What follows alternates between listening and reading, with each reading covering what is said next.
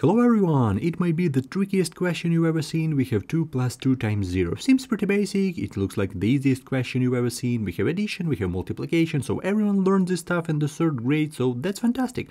But what is the correct answer? Because a lot of students make this mistake, a lot of students solve this question absolutely incorrect. So in this video, let's check our algebra skill. And right now, let's pause the video, try to solve it by yourself. What do you think is the correct answer? We have 3 options, so choose one option, what do you think is correct, and write your option down into the comment section. It will be really interesting to check our answers.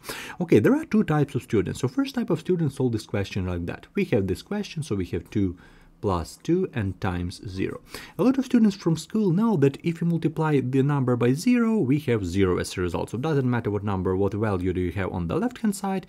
If you multiply by 0, we have 0 as our answer. Yeah, so for example, we have like 100 times 0, yeah. This is equal to 0, or doesn't matter, like 4 times 0, this is equal to 0. And a lot of students solve this question like that.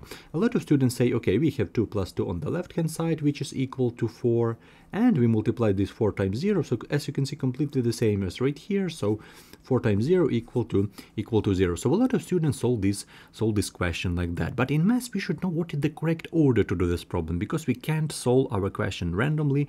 We should know what is the correct order to do this problem. And for this question right now, it was our first approach, for example, and right now I'm going to solve this question with, I'm going to show you the second approach, but this approach will be according to, for example, let's look at this PIMDMC order of operation.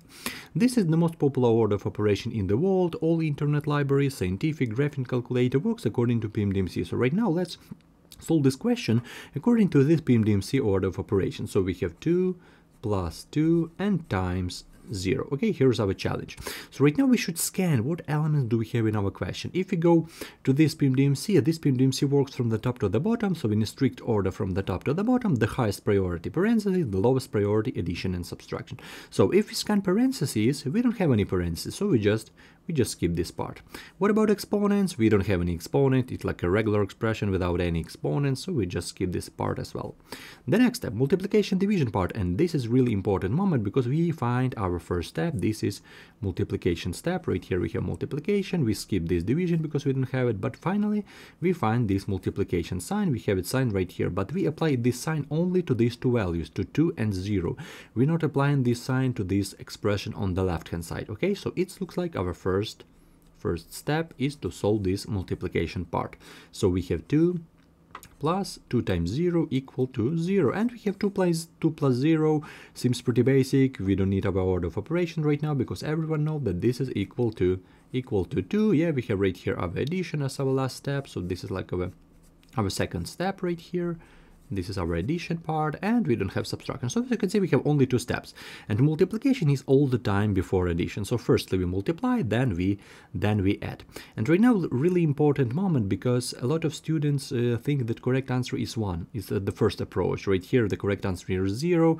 We multiply this by the whole expression on the left hand side, and the correct answer is 0. But I want to say for my answer is next one. Right here, correct answer is second approach right here, because we solved it according to a correct order of operation. And if you look closely to this first approach, this looks like good approach, but with parentheses, this is like a great approach, because then we should multiply it first, then parentheses has the highest priority, yeah, then we should add right here, addition will be before multiplication because we have addition inside parentheses. So firstly we add inside parentheses, and a correct answer will be 0. So according to our question, so here's our first interpretation, correct answer is option A, but with parentheses.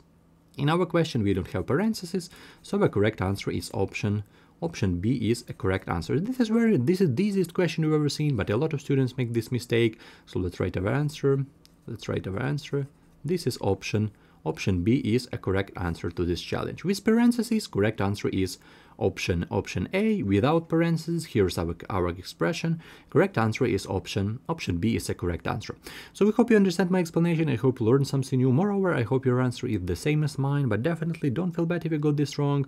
I hope you understand my explanation, and the next time you'll get better at this through practice. You'll be like, okay, now I get it, so let's go ahead, apply the order of operation. Here's our expression, here's our order of operation, and here's our option. So I hope you'll never solve this randomly. You have order of operation, expression and option, and you go through the steps real quick, step by step.